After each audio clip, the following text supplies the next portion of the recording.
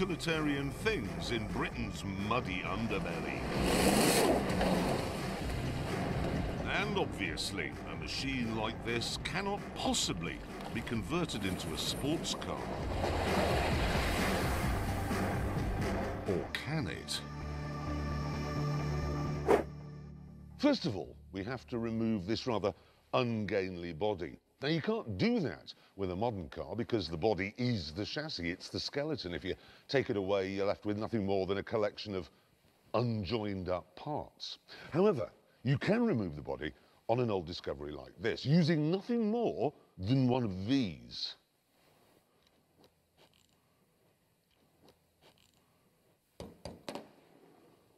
After just 40 minutes with no help from anyone else, I ended up with this.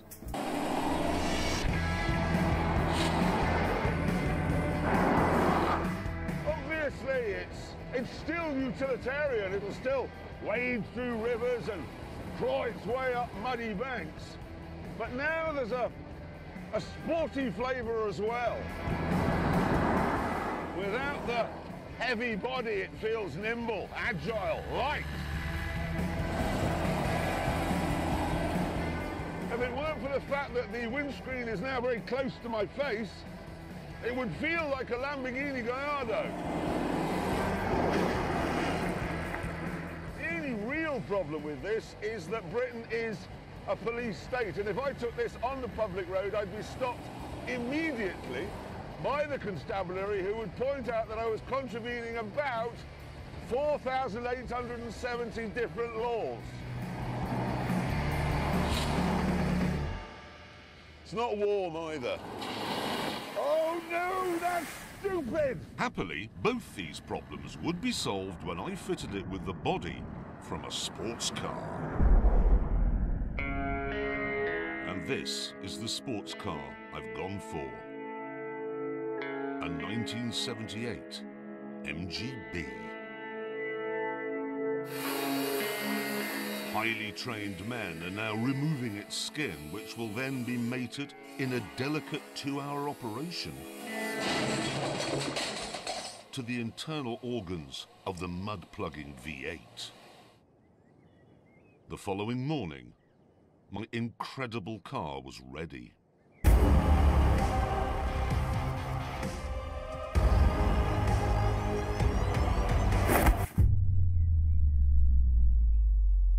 It is incredible that in a shed I have created something which has eluded the combined might of the motor industry. It is a proper sports utility vehicle. I call it the MGD, and now I'm going to find out how well it works on the road.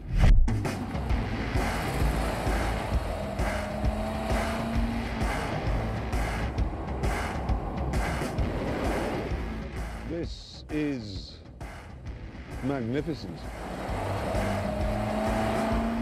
And it is quick. Oh yeah. To demonstrate just how quick, I'm going to do a drag race against the motor industry's idea of an SUV.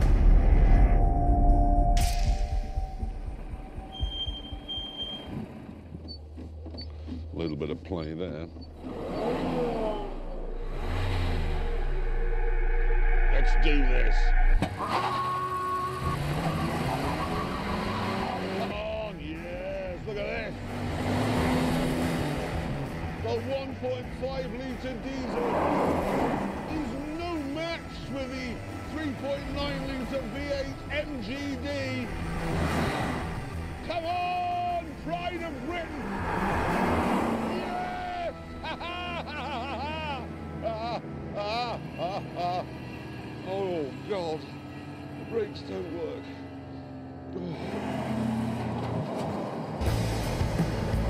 With the performance box ticked, I continued my testing. In many ways, the MGD puts me in mind of an Audi R8 Spider. I mean, okay, in the Audi, the dials would work, and the switches, and the brakes, and the steering, and it's a bit less bouncy, but both of them are four-wheel drive, two-seater, drop-head V8s. There is, however, one very big difference between the two cars. You can't do this in an Audi.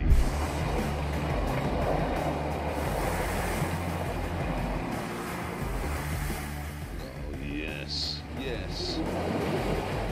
Moments ago, I was herring round a handling track, and now look.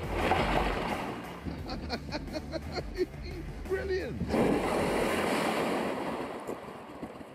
Oh, no, not now, you bastard. I mean, you wonderful thing. Choke? Oh. Yeah, that. It's on its shutdown thing. It's just to save fuel. It goes on 2 cylinders sometimes. Once the engine management thingy had run its diagnostic program, I was back on the move. Here we go. Yes. Mighty four-wheel drive system hauling me up there. What the hell? I'm stopping. Oh, Lord. That is not right, is it?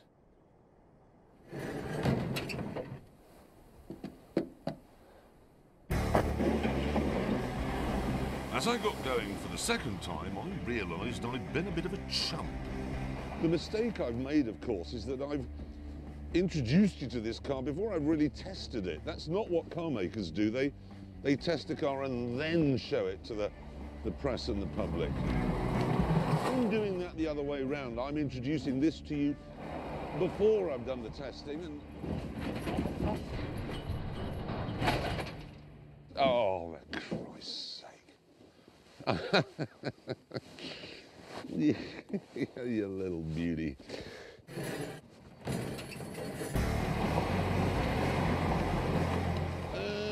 Now, yes, what was I saying? I think the issue is, really, you're watching my workings out here. What you really want to see is the finished product. That's what I should have done.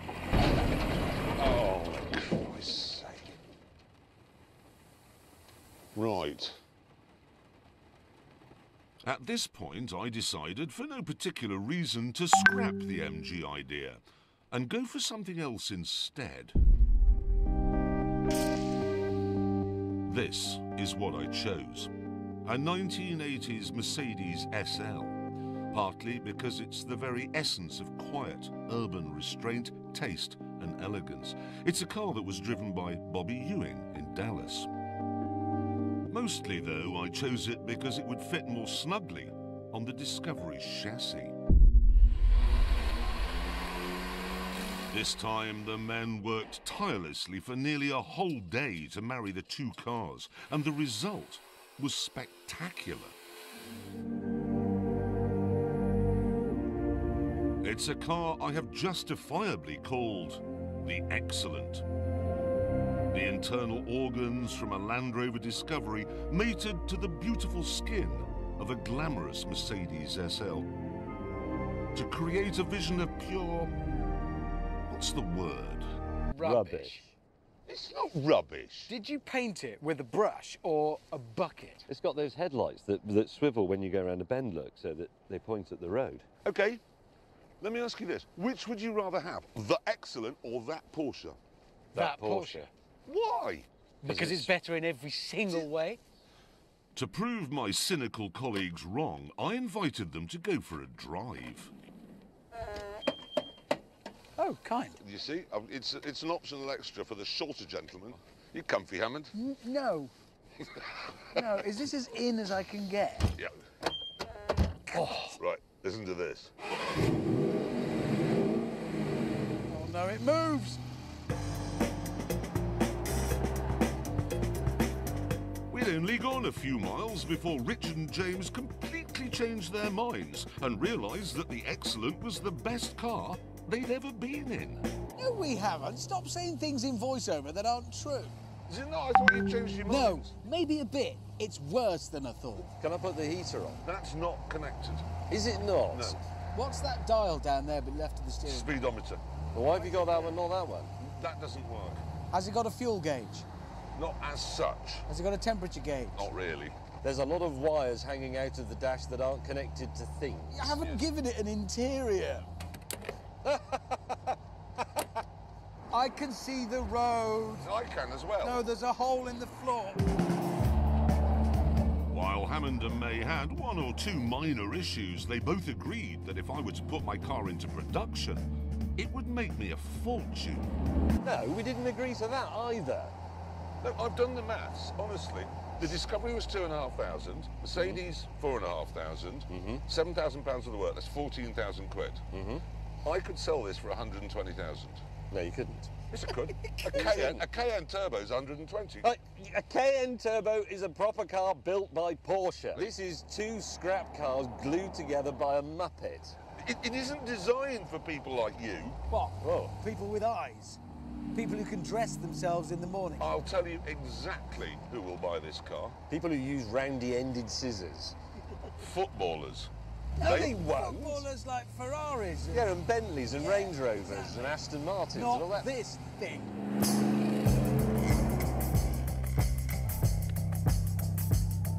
To prove them wrong again, I decided to head for the nearby Chelsea training ground. These are people who understand cars, not like you two. Yeah, they understand cars. That's why they buy Range Rover Sports and Aston Martins.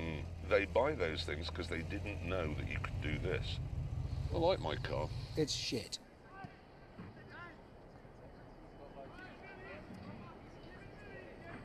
They're flocking to it, aren't they? You just watch.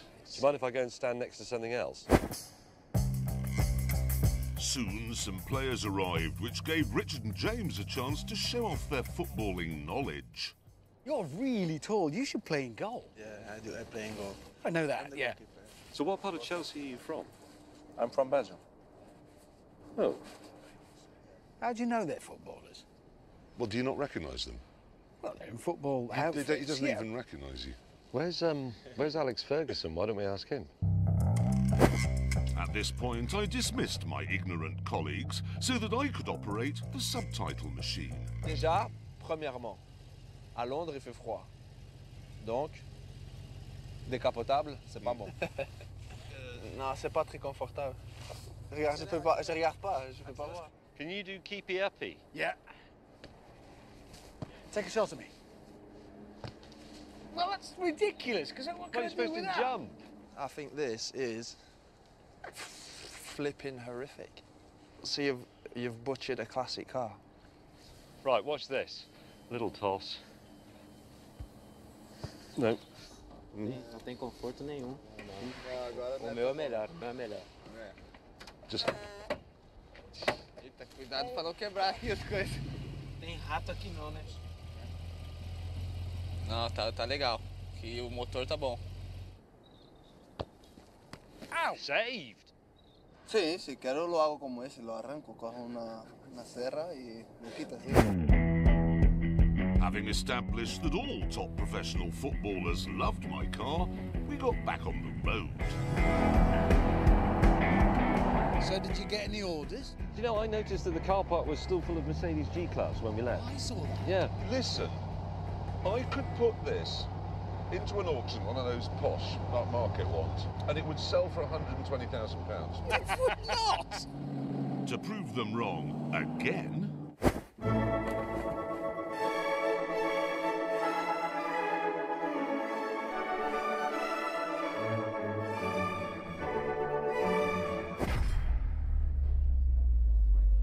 Gentlemen, people are examining the... Yeah, they're the They're organisers. the organisers. They're wondering... They're wondering about their carpet. Handcrafted by a renowned British atelier, sympathetically marries the chassis of the Yes. steam. Just, Did you write that? you hammered that course I bit wrote onto it. that bit. The interior would benefit from some minor attention. Well, it yes, would. with a hand grenade. Lot number 132, soon the auction was underway. Ferrari 308 GTB at £118,000.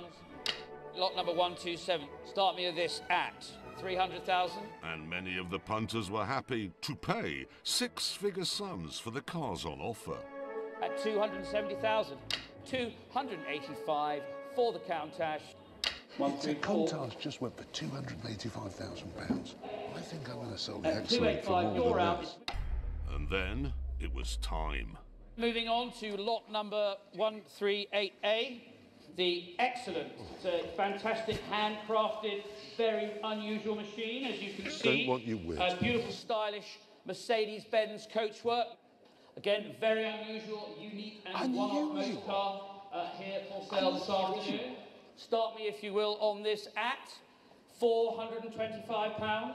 At £425. Any advance at 400? £500, 550 anywhere, 550 here, 600 here, 650, 650, 700 now. At 650, 700 anywhere, 700 here, 700, 800 now. Let's go for 1,000.